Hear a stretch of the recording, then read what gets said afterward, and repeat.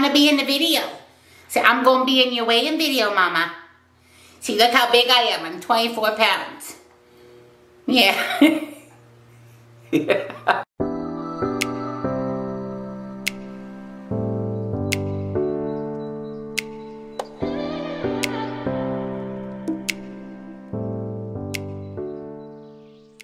Hi friends, welcome back to my channel and welcome if you're new here. Palmer says welcome as well. It is a Friday, so it is a weigh-in day. We're going to talk all about this week's WW workshop. I'll share with you how my week went.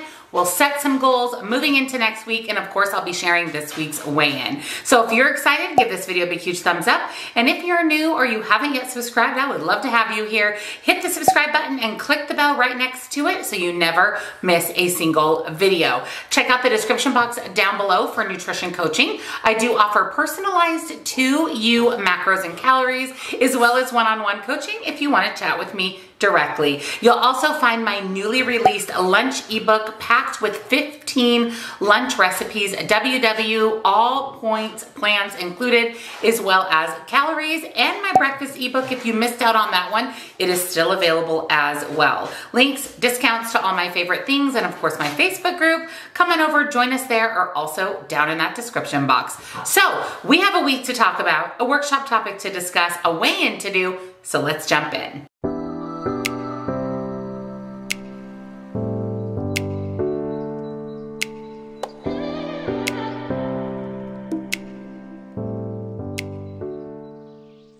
I hope that you had a fantastic week.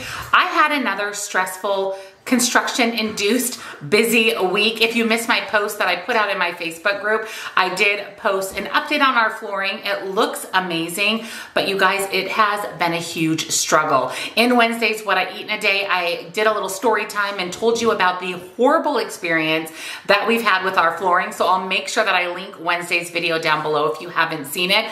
But we're moving along. We should be done the first part of this next week, so it's taken a little bit longer than we expected, but things are going a lot more smoothly now than they were the last week. They're also working on a part of our house that doesn't impact my kitchen. So this week I was able to make dinner, make good food choices, and not be on the hunt for food out to eat or fast food. I was able to actually cook in my own kitchen, which was a huge win. I also was able to go to Jazzercise 3 times, 3 days in a row, and I'm still a little bit sore from my class yesterday. I barely have time in between my classes to recover, but Jazzercise has been just a great stress relief considering everything that's been going on in my construction zone of a house. So overall, I had a really good week. I tracked my food, I stayed in my calories. So yeah, I had a great week.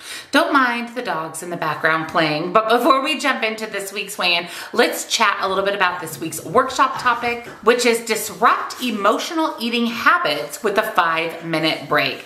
Now, I don't know about you, but I'm definitely an emotional eater. I'm a bored eater. So this topic was right up my alley. Do you find that when you feel overwhelmed or sad or frustrated that you reach for food? This is called emotional eating. A lot of us do this. Maybe even the majority of us struggle somewhat from some type of emotional eating. What we need to do is learn those emotional patterns that lead us to eat, whether it just be a small snack, whether we eat an entire bag of chips, we go on a binge eating session. We need to be able to recognize the triggers that lead us to emotional eat. Next time that you feel yourself a little emotional, whether it's positive or negative, and you're wanting to reach into your snack cupboard, there's a few things that you can do before grabbing that snack. Number 1 is to set a timer for 5 minutes. And during that 5 minutes, do whatever you want to do, but do something other than eating that keeps your mind off of that emotional hunger. Once that timer goes off, check in with yourself. How did it go? How were you feeling during that 5 minutes? Did you notice that maybe you weren't wanting to have a snack any longer when you did something different with your time for that 5 minutes? Check in with yourself and do a little bit of reflection. Also, after that timer goes off, do you still feel the urge to have a snack? If this is the case, think about, is there anything that you can do to take your mind off of that urge? Maybe go on a walk, call a friend. If the answer to this question is yes, then go do it. Call your friend, take a walk. If the answer is no, then it's totally okay to get a snack. Just do your best to make it a healthy one. Now, if you ask yourself when that timer goes off, if you still feel the urge to eat and the answer is no, then carry on with your day. That little 5-minute distraction stopped you from emotional eating when you really truly weren't snacky and you weren't hungry. Take notes of how you felt during that 5 minutes and how you felt after when you realized that you no longer had that urge to eat. Take notes of that so next time you're feeling emotionally hungry, you have some notes to look back on and some reflection that you can do before reaching into the snack cabinet. Sometimes all we have to do when we're feeling emotionally hungry, not true hunger, where we have hunger pangs or we haven't eaten a meal and we're truly hungry, but when we're feeling any emotion, positive or negative, and it makes us want to reach for the snack cabinet, that's when we just have to take time to double check in with ourselves to make sure we're truly hungry, or are we feeding that emotion with food? And honestly, that's not going to satisfy that emotion, especially if it's emotion of loneliness or sadness. We need to do something that brings us up, that makes us happy. And unfortunately, this little bit of gratification we get from eating that snack isn't going to fix the emotional issues that we're having. So that's why it's important to set that timer and check in with yourself before you're reaching for a snack. And I know I need to take my own advice. I definitely find myself being more of a bored eater than an emotional eater. So when I'm watching TV or when I'm editing videos or when I'm doing nothing, which isn't very often, but when I am, I find myself wanting to get a snack then. And I'm not hungry. It's only because I'm bored, and that's going to fill that void of boredom. So it's just important to self-reflect and to be self-aware enough to know if you're emotionally eating or if you're eating because you're truly hungry. I really like this topic. I think it's truthfully relevant for most people. Now, I know everybody's not an emotional eater or a bored eater, but we all struggle with food and some type of food addiction, or we wouldn't be on WW or at our goal weight from WW or continuing to lose weight on whatever program we're on, whether it's WW or calorie counting.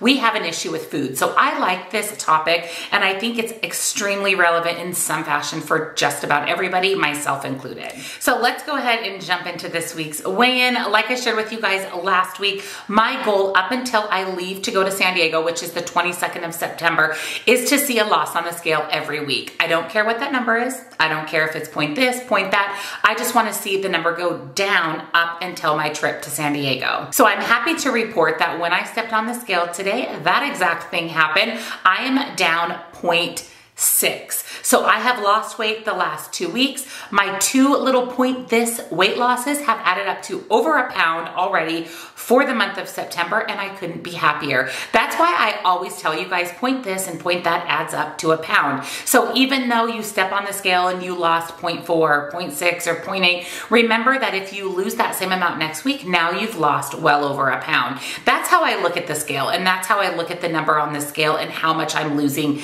every single week. So I'm thrilled, I'm happy, I'm going to continue doing what I'm doing. I'm so glad to have my kitchen back. I actually can't wait to have my whole house back after this construction is over, which should be any day now. We love our floors. They turned out beautifully, but anytime you have any type of construction in your home, it's hard. So I'm just going to go into this next week feeling happy and looking forward to the week, getting in my jazzercise workout, tracking my food, and hoping to see another point this or point that on the scale next week. So now I want to hear from you guys. Let me know how your week was. Did you gain? Did you lose? What do you think about this topic? Are you an emotional eater or a bored eater? And if you have any tips or tricks to combat that, leave it down in the comments. We could all use some information from all of you. I'm one person, and you guys collectively can come up with way better ideas than me. So definitely leave those down in the comments. If you enjoyed this weigh-in video, don't forget to give it a big thumbs up.